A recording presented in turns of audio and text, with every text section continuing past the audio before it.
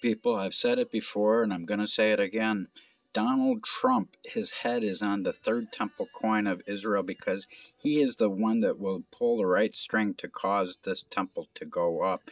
So keep your eyes on Trump.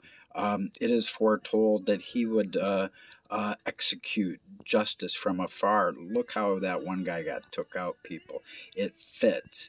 And it all fits. So keep your eyes on Trump. His presidency is really of no importance compared to involvement with this. This must and shall happen. And I don't expect it'll be too much longer before it just explodes, this project.